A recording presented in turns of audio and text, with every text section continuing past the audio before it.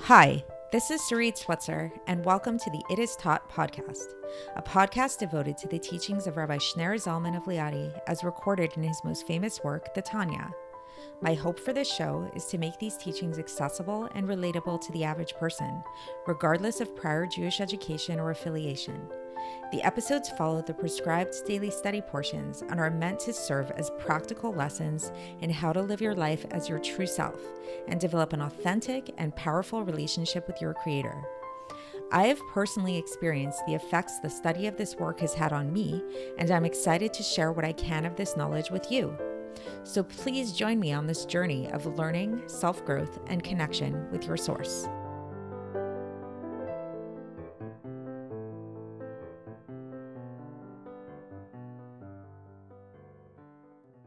Hi, and welcome to the It Is Taught podcast. This is episode 513 for the 28th of Nissan in a regular year. So I want to begin today's episode by telling you guys a story of the time that I saw Jackie Mason in a restaurant in Crown Heights. So I was in Basil, which is a famous restaurant in Crown Heights, with a friend of mine, and we were eating supper. And all of a sudden, there was something in the restaurant changed. There was like a palatable difference in the ambiance of the restaurant. It's difficult to explain it even in words. Like there was a sense, like we heard like kind of like mumbling. We heard like people shifting around in their seats or something, something was going on. There was clearly something unusual going on and we weren't really sure what it was. So we turn around and my friend says to me, she said, "Oh, look, Jackie Mason just walked into the restaurant." And then I looked up and lo and behold, there was Jackie Mason, famous Jackie Mason. So it was a really interesting experience because Jackie Mason is just a person like you or I, right? He's not a god or anything like that. He's just a person, albeit he is a very famous person.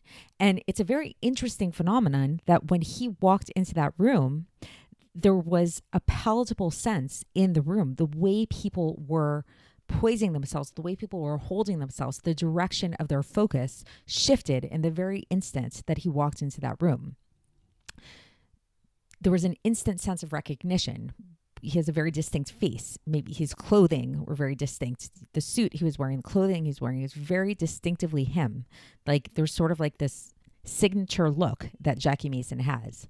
Imagine if it were Steve Jobs walking into the room, all the more so, right? There would be that famous black turtleneck, those signature glasses. So it's really interesting. We don't tend to think about this a lot, but people that we know, very well known and respected people, we tend to identify them by very superficial things, by their clothing, by their facial characteristics and things like that. However, at the same time, what it is that we're recognizing about them, the way that we behave differently about them, the reason why we behave differently when we're around them is not because of the clothing that they're wearing. Like if you took Steve Jobs' turtleneck or if you took Jackie Mason's suit and you put it on a regular Joe Schmo who were to walk into the same restaurant, people would not be treating this person with the equal level of respect, right? So it's not the suit that we are revering, so to speak. It's not the glasses that we're revering, the turtleneck or those things. It's the inner aspect of the person. It's their vitality, and the suit or the glasses or the distinctive face or whatever it is, the makeup sometimes. These external garments merely represent to us who this person is on the inside. And what it is that we're attracted to in these people is their vitality. And we can see this very tangibly in the sense that if any celebrity type of person like this were to be sleeping or were to, for example, Steve Jobs, he's not alive anymore. We don't have, if somebody were to bring in like the casket of Steve Jobs, maybe people would still have like a certain level of reverence for him, but it wouldn't be the same. People wouldn't be like straightening their backs and being self-conscious and worried about how they look and that kind of thing. So when the person their life isn't there anymore, when their vitality is gone, when their consciousness is gone, it doesn't elicit the same level of self-consciousness, of respect out of the audience as it usually does. So this is proof to us that it's not just the externalities that we're drawn to, but it's actually the inner part of our being. So how does this relate to Tanya, and why am I bringing this all up? Well, so this is the exact topic that we're going to be talking about today. And for context, we're still in the middle of chapter 42 of Likkutei Amarim, and we're going to talk about it in relation to God. And we're going to talk about it in relation to how we can, once again, cultivate this sense of fear and awe and respect for God, which is something that has been the topic of a lot of the chapter today. So we've talked a lot about this idea about how we really, one way that we can develop and cultivate this sense of fear and awe of God is by thinking about God in the sense that we think of a physical king. And the same way that, like, when we have an awareness of a physical king and that a physical king walks into the room, then we stand up and we straighten our backs and we act differently because we have this awareness of the power of the king and maybe the wisdom of the king and all of those kind of things, and the control that the king might have over our lives. But so there's one thing that's very distinct about the analogy of the king that seems not to be present in the sense of God, which is that everything we've been discussing, that when a king walks into a room, or a CEO of a company, or a Steve Jobs, or a Jackie Mason, when they walk into the room, we recognize them right away. We see them. We recognize them through their clothing. We recognize them through their facial characteristics and those kind of things. In the analogy, in the analog, when it comes to God, we don't see God. As much as some people can claim to be very spiritually attuned and that kind of thing, we don't actually see God. None of us can claim to say that they see God. Or if they do, then we usually start to question their sanity. Like, this isn't a normal human experience to see God in a visual, tangible way, the way we do see these physical people of flesh and blood. So how does this fit? How are we supposed to cultivate this fear of God in the way that we cultivate the fear of a human of flesh and blood? So what the Alter Rebbe will teach us today is that the same way that I recognize, he doesn't talk about Jackie Mason, obviously, but it's a similar type of thing, that the same way that I was able to recognize that there was something going on, that there was somebody important that walked into the restaurant just by merely sensing the energy of the people around me, so too, explains the Alter Rebbe, can we look at the world around us and see the way that the world behaves, and see the way that different hosts behave, and see how they are orienting themselves towards this reverence of God. So to be specific, the Alter Rebbe will actually talk about the heavenly bodies and talk about the planets and talk about how they are oriented to the west, how they're kind of moving westward, so to speak. So we know that, like, the sun, for example, it rises in the east and it sets in the west. And the Alter Rebbe will talk about how actually by nature, their nature is actually to move eastward. But the fact that they move westward is proof to us that what are they doing in the west? They're bowing to God, because we know that the Shekhinah, the divine presence, dwells in the west. So the same way that if we really look at the world and observe the world in a kind of like objective way, and we see this happening the same way that I was able to recognize that there was something going on in the restaurant by the way other people in the restaurant were behaving. If we look at the world and we look at the reverence that these heavenly bodies have for the world, for God, in their orientation westward, this can give us a sense that something is going on and can give us a sense of the grandiosity of God. And we'll also talk about how this is related to the word that we use in Hebrew for faith, namely emunah, which is, again, the Hebrew English translation is always a little bit tricky because it's never exact, because we say that the word emunah means faith, but really it actually comes from the root of uman, of somebody who is a practitioner, somebody who has a discipline of a certain sort. So this is something that we need to cultivate through habit, through habituating ourselves, through developing a discipline of trying to really see this awareness, see what's going on in the world. This is what's going to give us this sense of emunah. So let's get into the text and see how the Alter Rebbe explains this. So the Alter Rebbe says that in addition to everything that we've been learning so far, we should also remember this, that just like a king of flesh and blood, the main thing of the fear that we have for him is for his inner essence, for his vitality, and we're not scared of the body of the king. Because, for example, when a king is sleeping, we're not scared of him. We're only scared of a king when he's awake, when his vitality is very much there and present. However, this inner essence of the king and this vitality of the king is not seen. We don't see the king's vitality in a visible, tangible way. we only see this in like a more intellectual kind of like, we sense it, it's kind of like an intuition that we sense that there's something very special about this person called the king. Or people sense there's something special about a celebrity, so to speak, or Steve Jobs or Jackie Mason. And we sense this through our physical eyes. So we sense this through looking at his body, through looking at his clothing, because we know that the vitality of the person is vested within that person. So for example, like going back to, and this is me giving a little bit of a tangent here, like what if I were to see this Jackie Mason type person walk into the restaurant, and we all saw it's Jackie Mason type person walking into the restaurant, and it turns out it was a Jackie Mason lookalike.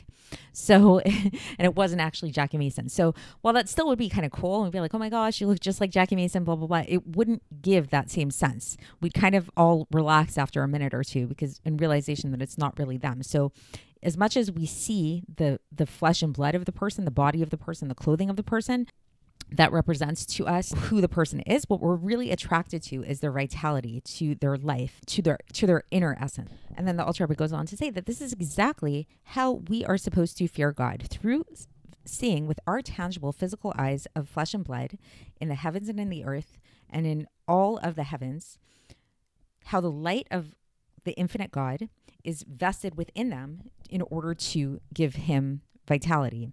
So basically what the Alter Rebbe is saying here is that just like when we talk about Jackie Mason, let's go back to that, even though the Alter Rebbe says a king, I think what's more relatable is someone like Jackie Mason. Jackie Mason's essence is embodied in his very distinctive features, in his very distinctive face, in his very distinctive clothing and all of that.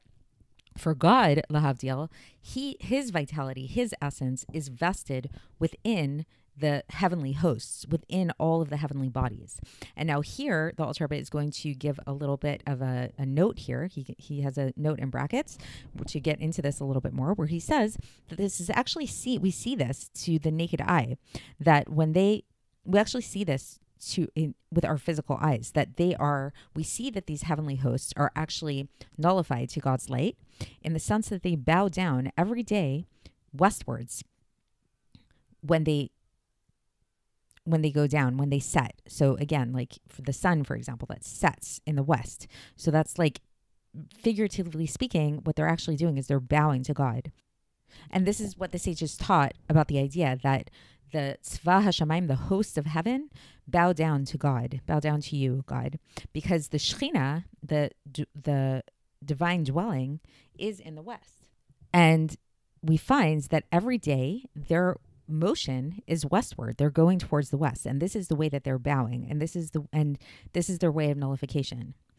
And thus, even somebody who never saw a king at all in their whole life and doesn't know the king at all, nevertheless, when they would go into the courtyard of the king and they would see that all the bowing down to this one man, then they will get a sense of fear and awe. So again, going back to my analogy of Jackie Mason in Basil Restaurant, let's say I didn't know who Jackie Mason was. Let's say I never heard of him before in my whole life. Nevertheless, when I would see all the people in the restaurant treating this man with a certain level of respect and acting differently when he was in the room, it would give me a sense that there was something special about this person, even if I knew absolutely nothing about him or I never heard of him in my life. So similarly here too, what the Alter was teaching us is that by looking at these heavenly bodies and looking at their orientation westward, this should give us a sense that there's something special about the West. There's something there. And that, says the Alter Rebbe, is the divine presence.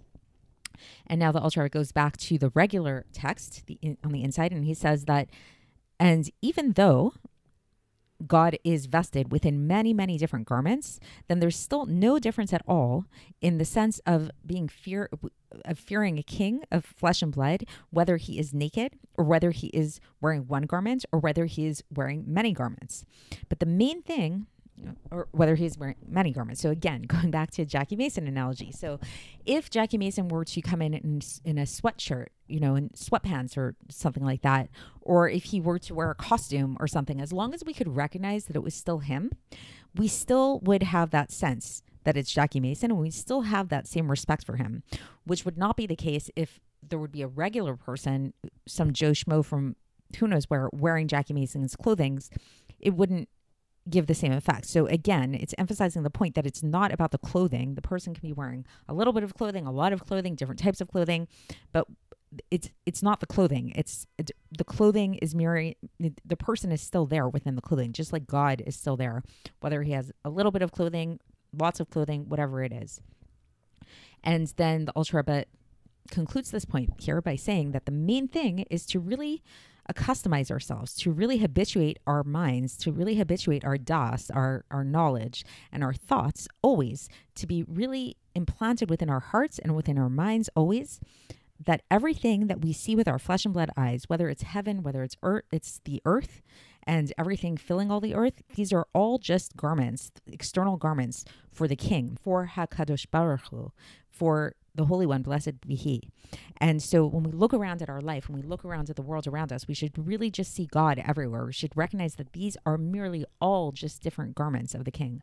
And through this, we should always remember that their true internal essence, their true vitality is also encompassed in the lashon, in the language of emunah. So again, emunah, this is that word. It literally means faith or belief, but really it comes from the root uman, which is the lashon, it's etymologically related to the lashon of habituating yourself, like somebody who has a practice, like an uman is somebody who is a practitioner of a certain trade, like a tradesman. So it's like we're really habituating ourselves. So a person is habituating themselves like a person who has a certain trade. So our trade in this sense is to habituate ourselves in recognizing God throughout the world.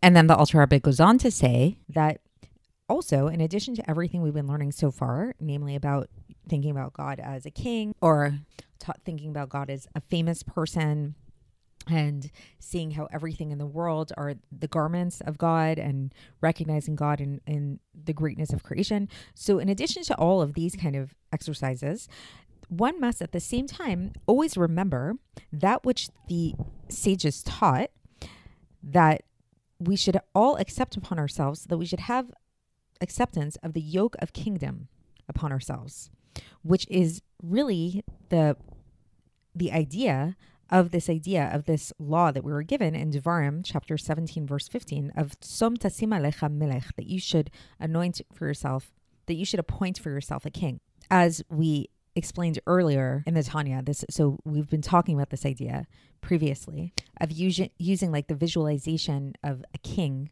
and understanding our relationship with the king as a parallel to be able to understand our relationship with God.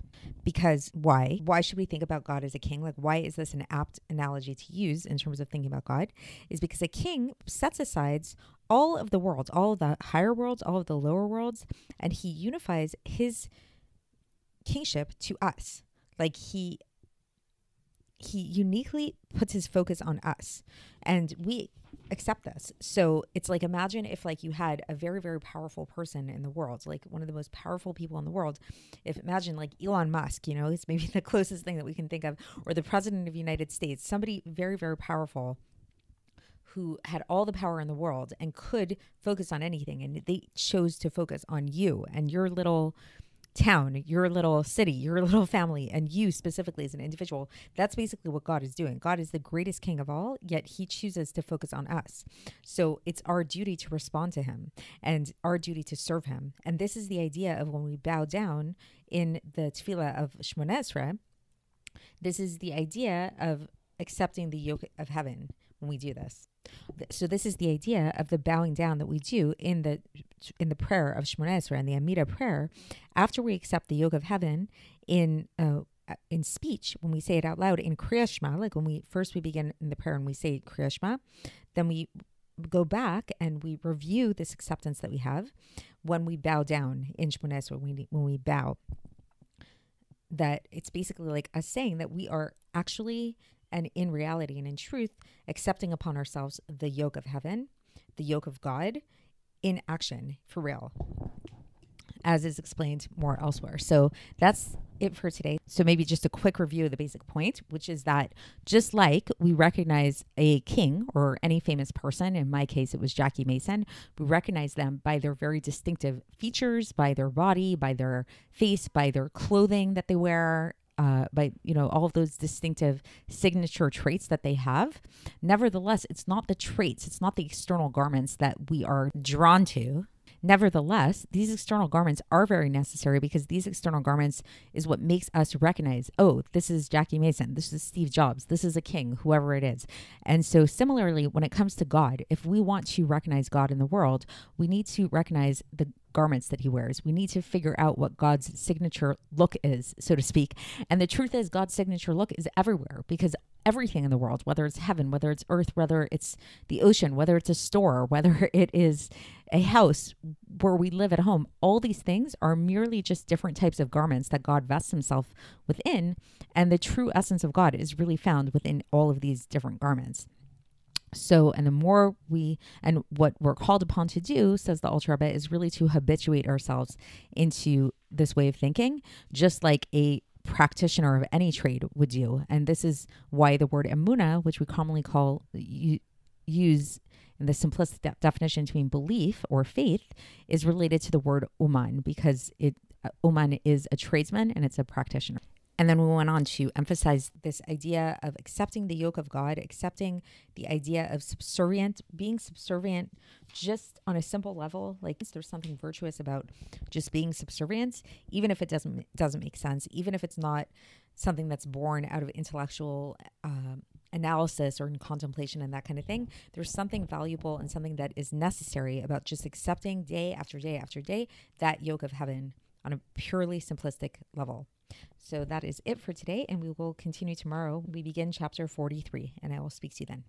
Thanks for listening to the It Is Taught podcast, hosted by Sarit Switzer. This podcast is dedicated in loving memory of my maternal grandfather, Avraham Yitzchak ben Binyamin HaKohen of blessed memory. Music by Shoshana. If you enjoyed this episode and would like to support the show, please share it with others and subscribe on YouTube, Apple iTunes, Spotify, or wherever you listen to podcasts. And make sure to leave us a 5-star review. To find out more about the It Is Taught project, including more information on my soon-to-be published book, please visit our website, itistaught.com. To catch the latest from me, follow me on Facebook, Instagram, and Twitter. Looking forward to speaking with you tomorrow, and until then, have a great day.